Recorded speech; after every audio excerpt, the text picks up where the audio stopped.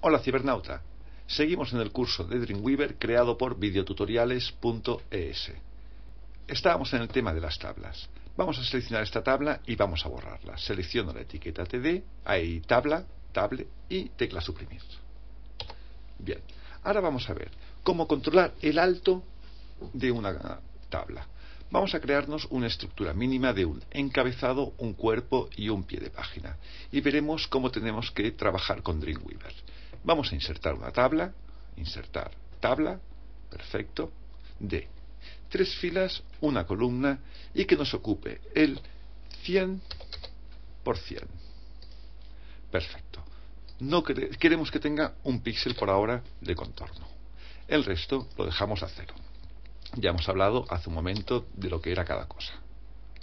Relleno de la celda y espacio de la celda, Acepto. Muy bien. Nos interesa que esta celda de aquí nos ocupe la parte de arriba del navegador. Este de aquí, la del medio, sea el cuerpo y la parte de abajo sea el pie de página.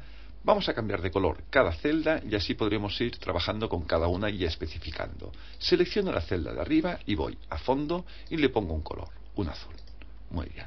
Hago lo mismo con la celda de abajo de todo. La selecciono y le pongo otro color. Fondo gris. Muy bien. Vamos a controlar ahora la altura de las celdas. Me sitúo en la celda de arriba de todo y en la ventana de propiedades, la propiedad altura. Aquí lo tenemos. Vamos a poner una unidad fija, una unidad de píxeles. Vamos a poner 75 píxeles. Intro. Vemos que perfectamente hace que esto ocupe 75 píxeles. Muy bien. Me sitúo en la celda de abajo de todo.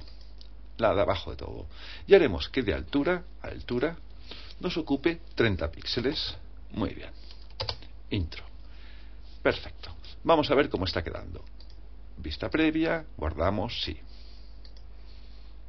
Aquí lo tenemos. Fíjate, esto ocupa 70, y es 75 y esto ocupa 30. Ahora, nos gustaría que el pie de página estuviese en la parte de abajo de todo. Vamos a ver qué le tendríamos que decir a la de en medio. Si quiero que la de en medio crezca hasta el final del todo, tendremos que decir porcentual, el máximo posible, es decir, el 100% posible. Vuelvo a Dreamweaver, me sitúo en la tabla, en la celda de en medio y nos interesaría decirle que de altura tuviese el 100%. Correcto, ya lo tenemos. Aprieto intro. Muy bien. Nos queda decirle a la tabla que también crezca verticalmente. Me voy a la etiqueta table, aquí, y a la altura que tenemos en la parte subinferior le pongo porcentual y 100%.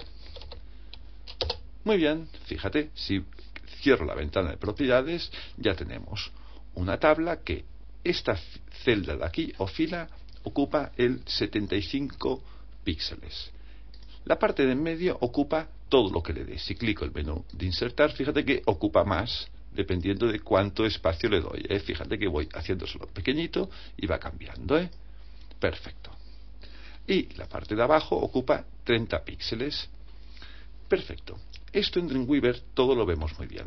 Pero ¿qué pasa cuando lo vemos esto en un navegador? Vamos al navegador, vista previa del navegador, guardo el documento. Fíjate lo que ha pasado.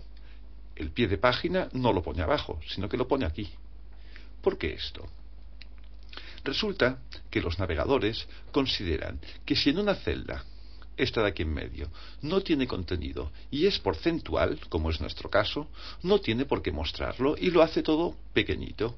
Hay una organización que se llama W3C, que es la que rige todas las normas de Internet, que ha decidido esto. Para que no aparezca un scroll vertical, hace que una celda que no tiene contenido se haga pequeñita, que es lo que nos está pasando con esto de aquí. Vamos a ver cómo solucionar este problema, ya que por medio de diseño me interesa tener esta celda de aquí en la parte de abajo de todo. Volvemos a Dreamweaver. Muy bien, fíjate, vamos a dividir el código, que ya habíamos hablado de esto. Me sitúo aquí. Muy bien, y vamos a la parte superior de todo. Llevo esto el scroll a la parte de arriba y fíjate esta primera línea de aquí, de código. Dice que hay una organización que se llama W3C y hace que cumpla las normas que ellos dicen. Fíjate, voy a coger esta línea de aquí y la vamos a eliminar, suprimir. Muy bien, ya no estamos obligando a la máquina a que cumpla la normativa de hazte pequeño si no hay contenido. Para Dreamweaver sigue siendo lo mismo, a él no le afecta, pero a los navegadores, cuando vea esta página en un navegador, fíjate, ya tenemos el pie de página en la parte inferior. Si lo hago pequeño, siempre estará en la parte inferior de nuestro documento. Con esto conseguimos páginas que realmente crezcan verticalmente si es que el diseño lo requiere. Dependiendo de la cantidad de contenido, se irá más abajo o más arriba. Pero en el caso de que no haya contenido o el contenido no obligue a llevar el pie de página por debajo, siempre lo tendremos aquí abajo. Creo que con esto queda una web mucho más estéticamente más correcta.